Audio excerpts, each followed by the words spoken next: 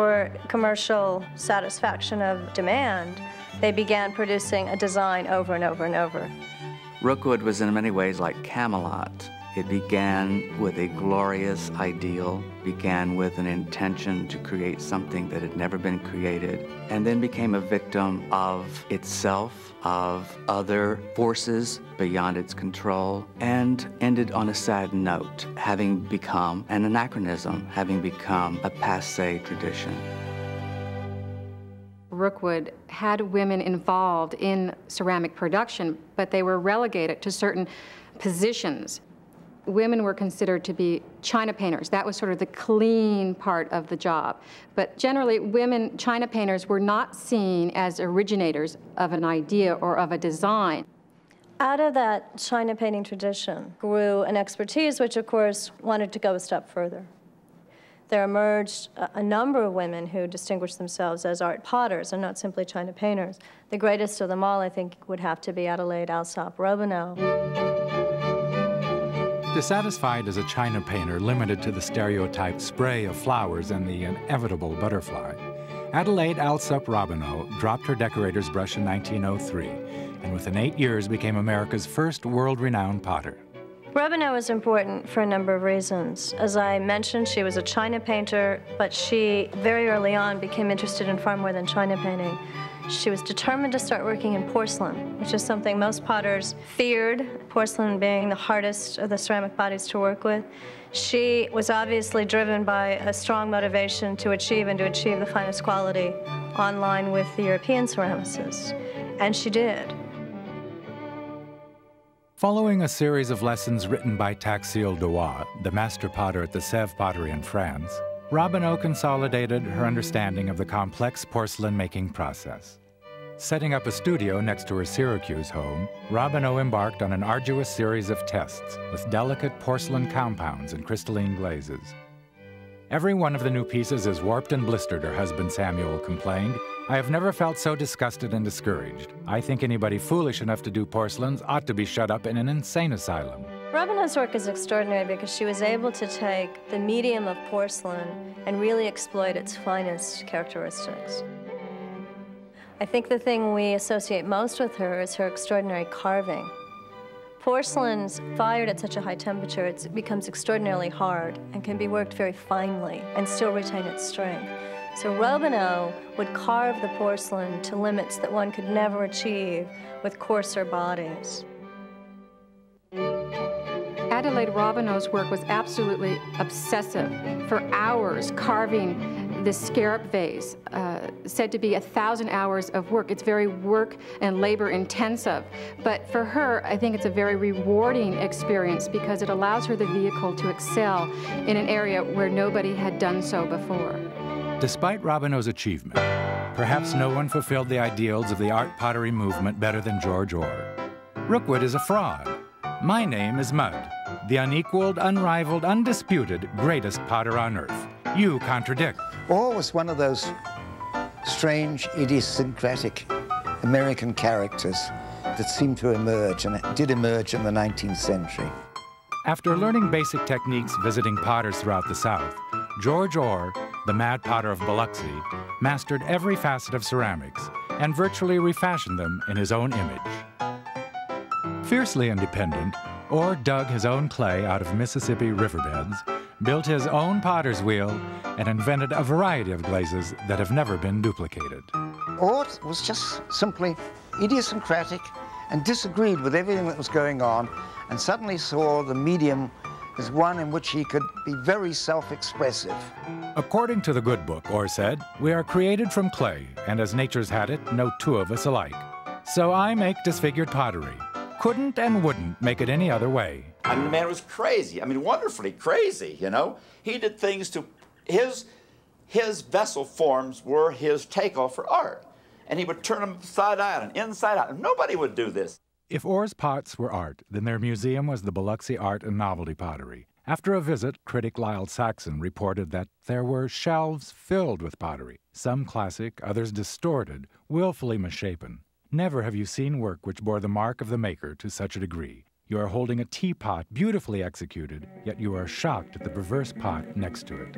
You can hear the potter chuckle as he turned it on the wheel, slapping the face of conventional art, or has tired of the beautiful and found joy in the bizarre. You find yourself liking the potter immensely.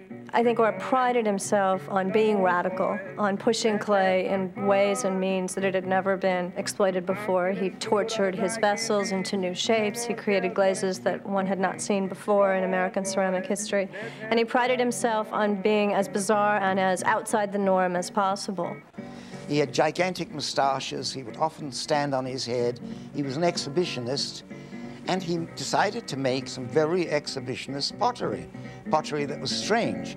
It was even overtly sexual.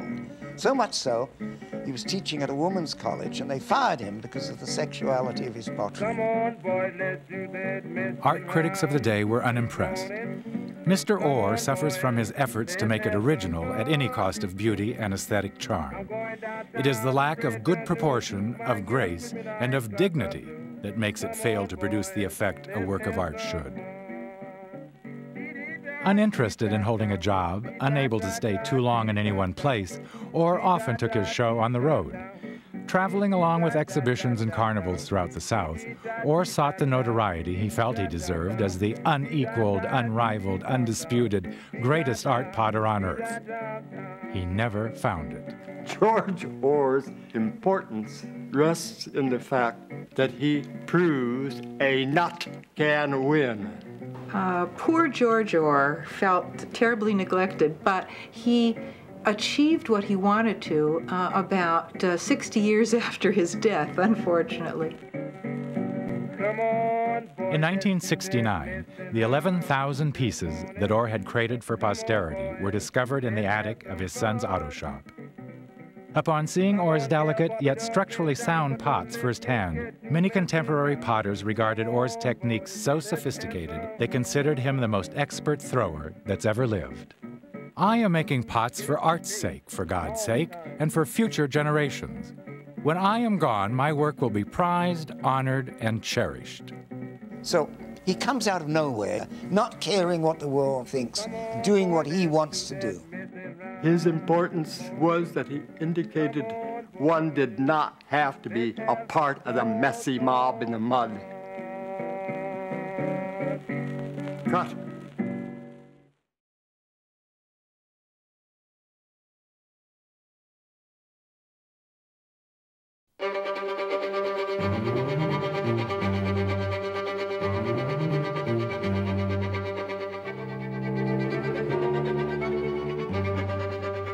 Action and reaction. The Industrial Revolution in America was the action. The reaction in America to it was the artistic change, which was the groundwork for modernism in this country. As the 20th century began, the first organizations supporting independent art pottery emerged. At University City, Missouri, Adelaide Robineau, Taxil Duas, and Frederick Reed consolidated their expertise. In 1900, Englishman Charles Fergus Benz founded America's first ceramic department at Alfred University in New York. Benz promoted individual experimentation, yet encouraged potters to share information openly. At Alfred, Benz offered a new sensibility, the notion of the studio potter cooperating with others in order to realize their own personal vision. At the same time came great social upheaval in the country, and throughout the country there was a massive move toward the West and California. What the West represented was the idea of paradise achievable, free from technology that the East was overrun with.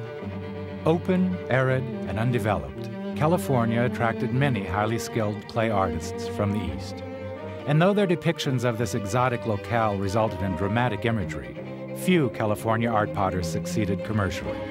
And as the machine age moved west, independence faced an impossible struggle.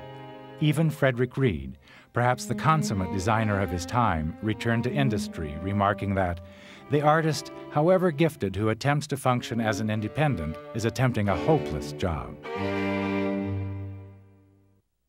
During the first 3 decades of the 20th century, the California desert became the domain of a booming commercial industry.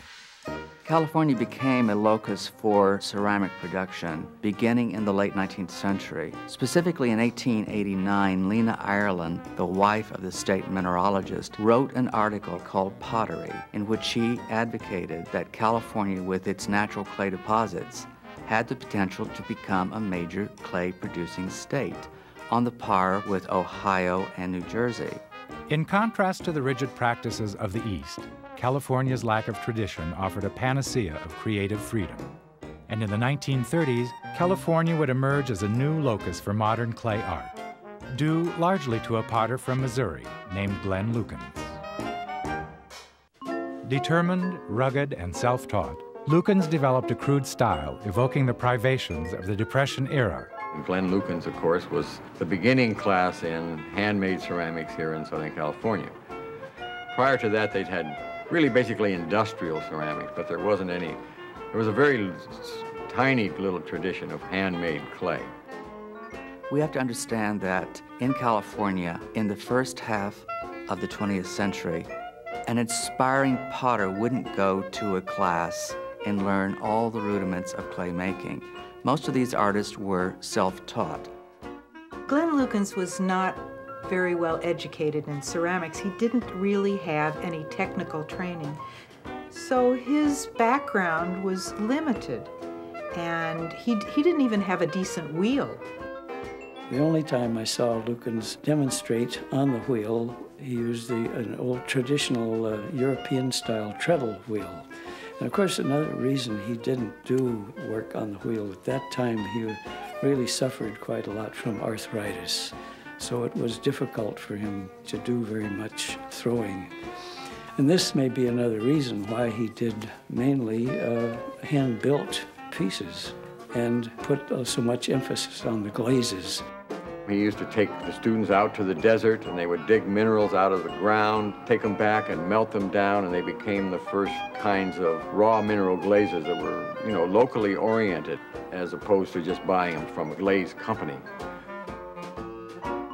Lukens is the only one I knew of who was doing the more individual pieces.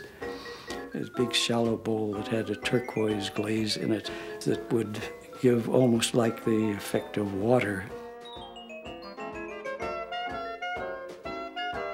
Lukens's work is wonderful in its dynamic use of glaze, its heavily potted forms. The whole work is about finish and color.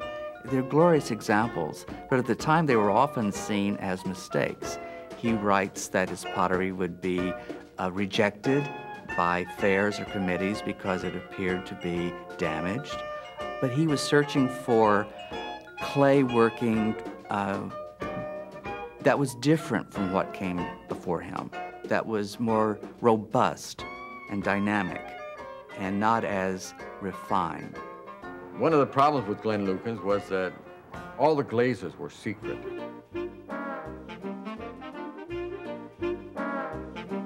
This was in the 1930s and 40s, at a time when it was difficult for him to get technical information too, so that the things that he discovered on his own, he felt he owned them, and it was hard for him to allow others into his world.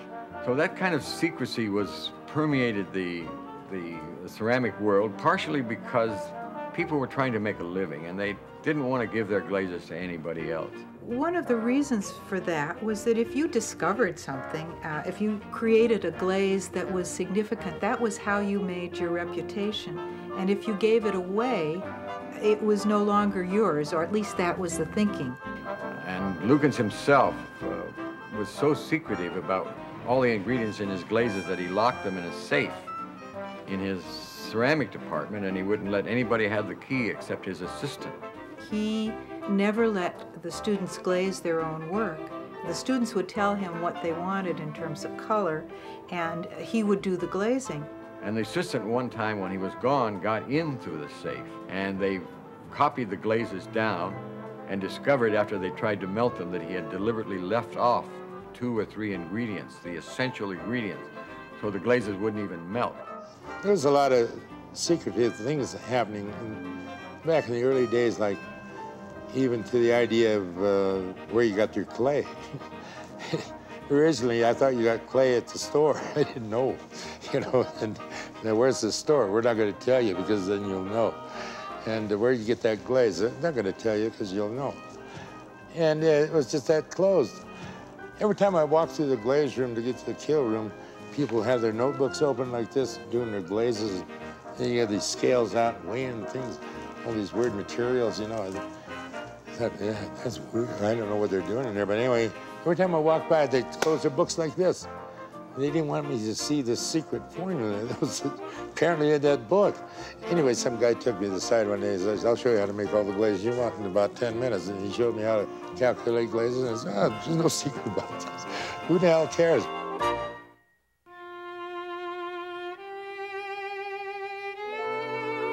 In the post-war era, as Lucan's influence waned, California received an infusion of highly skilled craftsmen immigrating from Europe, resulting in a rebirth of formal and technical concerns. The criteria for the standard of pottery in the 1940s was a European aesthetic, again, that was highly influenced by both the Bauhaus and Scandinavian ceramics. And this came out in the work of Laura Andresen and especially Marguerite Wildenhain. In 1919, Marguerite Wildenhain, a young apprentice pottery decorator, became the first woman ever accepted into the Bauhaus pottery in Weimar. Run like a rigorous industrial workshop, the Bauhaus imposed upon its students a strict regimen. Under the supervision of pottery master Max Crahan, Wildenhain spent 8.5 hours a day at the wheel, throwing hundreds of vessels until the techniques became second nature. It's not only that we learn pottery, we learn something about life and how to live. To be a craftsman is also a way of life. That is what we did learn at the Bauhaus, that the craft was only the beginning. It's your handwriting. If you don't have something to say, you might as well stop making it. In 1940, Wildenhain left Germany to escape Nazism, establishing the Pond Farm Arts Collective in Northern California. The disciplined training Wildenhain had received at the Bauhaus would stay with her the rest of her life and helped her become the dominant force in American pottery throughout much of the 1940s and 50s. You see, in the beginning you have to be strict so that they learn all those things that belong into the craft, just like a doctor has to know how to bandage and all that, you know. The talent alone is not going to do it. You need also discipline. Marguerite's methods were really very regimented. She would demonstrate doing a form just like a little cup. So everyone would throw cylinders one after another and then pick out one piece that you'd consider the most perfect one. So then the next day, make taller cylinders. And the idea was to get that as perfect as possible. So you'd pick out just one of those, and everything else would go back into the scrap clay. And probably the most complex piece was to make a teapot. So you'd make a row of teapots and then save just one. And this would take up a whole summer. It's hard to believe, but you made a lot of pots. The criteria was perfection of form. If you threw one pot or 100 pots, they had to be perfect in form. And yet, even while that was the ideal, things were beginning to change toward other interests. Because after you've thrown 100 pots that are absolutely perfect, all you can do then is be imaginative about the surface. And certainly artists were at that time, but it was limiting. So there had to be something else happening. Some other idea had to come into play. I think when I was going to graduate school down here, I went up to see her one time, and she read her little treatise in a little paper that sounded all well and good, real Bauhaus. But when you have a heavy German accent, anything sounds great. And if you read it on a piece of